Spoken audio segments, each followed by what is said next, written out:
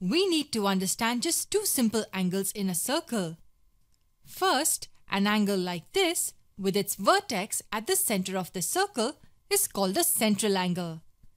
It's simple. They are just two radii forming an angle.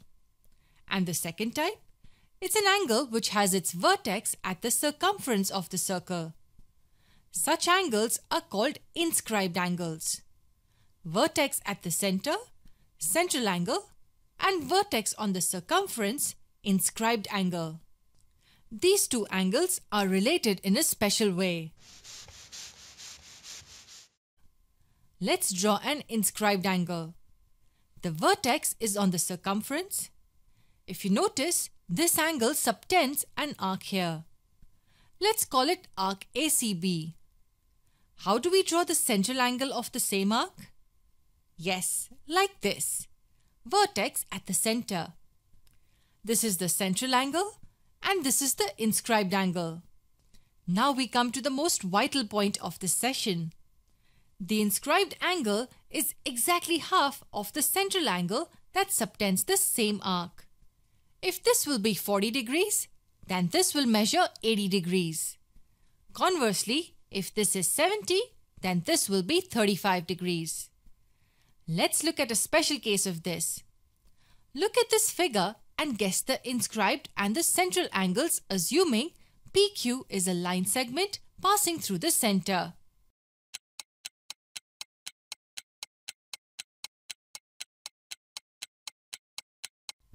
Okay, angle PRQ is the inscribed angle as its vertex lies on the circumference, and the arc it subtends is arc PSQ.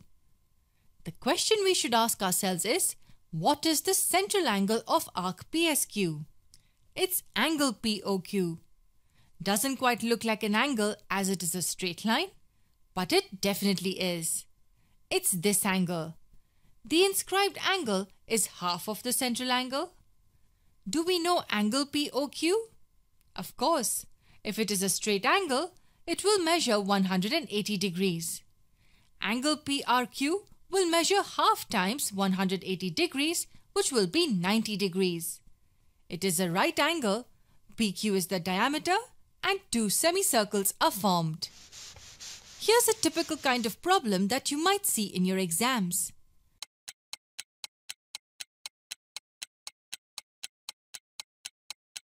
We are given the measure of angle ADB is 30 degrees. The area of the circle is given as 9 pi. And we are asked to find the length of arc ACB. So we have been asked to find this curved length. All we have is the area of the circle and the measure of this angle. What do we need to find the length of an arc? Yes, the first thing required is its central angle. We can draw two radii like this and call its central angle theta. The length of arc ACB will be theta over 360 degrees times the circumference, which is 2 pi r. Out of the two unknowns on the right, we have none. But can we find them? Probably. Theta is the central angle of arc ACB, which is the arc subtended by this inscribed angle. And we learnt that the inscribed angle is exactly half of the central angle that subtends the same arc. 30 being half of theta implies that theta will be twice that of 30. It will be 2 times 30 degrees, which equals 60 degrees. We have found one unknown. How do we find the radius? Don't forget, we have also been given the area. The area is 9 pi. And the area of a circle is pi r squared. Solving this gives us the value of r as 3 centimeters. Substituting these values here, we get the length of arc ACB as pi centimeters.